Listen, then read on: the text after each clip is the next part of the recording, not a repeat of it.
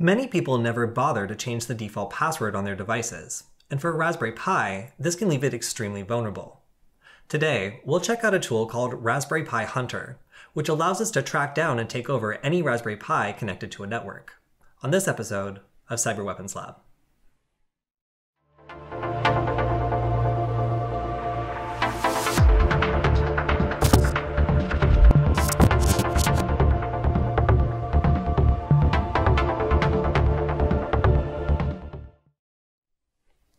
Today's Python program is called Rpi-hunter and was sent in to me on Twitter by a subscriber named Buses Can Fly.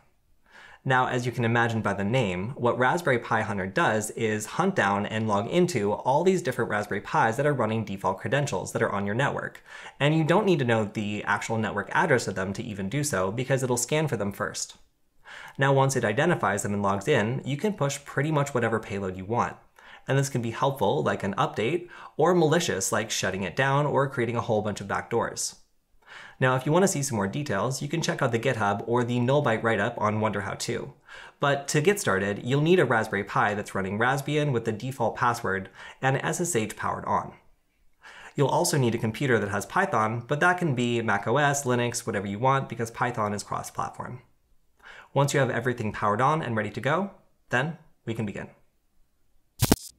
Hey Bytes, in 2019, YouTube started enforcing a ban on instructional hacking, and as a result, we started getting warnings and even a strike on some of our content.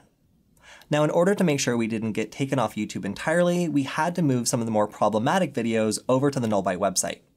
Now, I understand this is a little bit annoying, but you can still access the content by checking out the link below and in the description. Thanks for understanding. Now, when we log into the Raspberry Pi, we should see an updated message of the day that includes, there you go, change your password, which is what we pushed as a payload from Rpi-hunter earlier.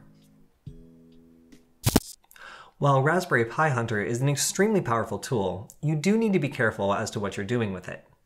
Now, there's kind of two use cases here, and the first one is definitely positive. You can control your own devices without needing to individually set them up. So if you have maybe 5 or 6 Raspberry Pis and you're trying to keep them all updated, this is a great way of pushing out payloads and otherwise managing them remotely. Now, conversely, if you don't have permission to access those Pis, this is also something that can get you into a lot of trouble. So although you could technically maybe scan the entire internet for Raspberry Pis with default credentials and exploit them with something like this, I do not recommend doing so because it is definitely illegal. That's all we have for this episode of Cyber Weapons Lab. If you have any questions, you can refer to the Null Byte article for more details. And if you have any thoughts or feedback on the show, you can send me a message on Twitter because I'd love to hear from you. We'll see you next time.